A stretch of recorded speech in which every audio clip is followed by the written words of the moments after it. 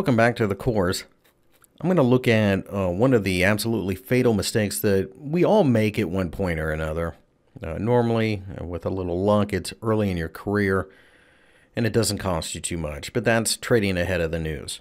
Some people used to do it on purpose because you would get these sudden explosions to one direction or the other. However, a lot of the algorithms out there now are reversion to the mean type of algorithms. So if the market leans too far in one direction, you'll get a lot of reversal trading. So trading the news really it's really not a thing for retail traders. You don't have anywhere near enough speed in your system to compete with the multi-million-dollar systems that are set up. However, that even went by the wayside with these high-speed systems because, quite frankly, a lot of people lost a lot of money. Trading ahead of the news is very dangerous because liquidity comes out of the market and the price can suddenly spike in one direction or the other, or, as we've seen in the last couple of years, both directions at times.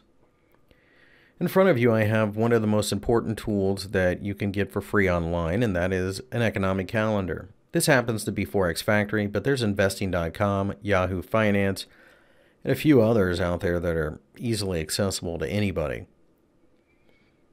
As you can see, there are a list of announcements for Tuesday, November 14th, when I happen to be recording this. And there are color-coded little symbols next to the announcement, and red being the most important, orange and yellow, descending like that. Investing.com has a star system, and there are some other ones out there that use other systems, but they all basically will tell you how important something is. So if you were to get a signal to trade the British pound shortly before the CPI numbers come out, which is a high-level event, you may wish to ignore that. This is because you can get massive moves suddenly that move against you, and the next thing you know, you find yourself stopped out of a trade that may eventually go in your direction anyway. You can see that some of these other announcements, such as the NFIB Small Business Index in America, was very low volatility, very low importance. Something like that you don't really worry about too much unless there's a specific event going on. We've all been there where some headline crosses the wire and it wipes our trade out.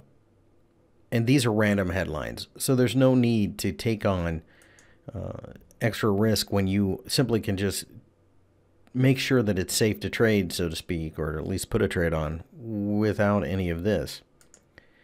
In front of you, I have the euro dollar, and this happens to be right after the non-farm payroll announcement for November 3rd, which was the October numbers. Now, honestly, this is a pretty muted reaction, but you can still see that in a couple candles, we had spiked much higher. We had picked up about 50, 60 pips and then reversed that 90 pips.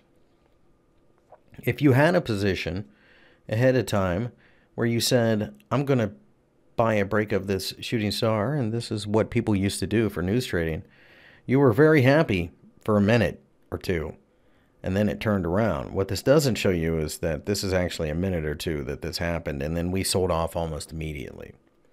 And you'll see that happen more and more. So by waiting for the longer term reaction, you can see that clearly the market wanted to sell off and then possibly put money to work at that point. But trying to jump in front of the news is a bad idea, to say the least. And what makes it even worse is when you do it on accident. So make sure to trade according to what the calendars say. If there is a major announcement coming out in one of the markets that you're trading in the next 5 minutes, clearly you don't want to put money into the market because it can go against you rather rapidly. The type of disaster that would have been part of going long of this pair could have been very easily avoided if you knew that this type of volatility was coming.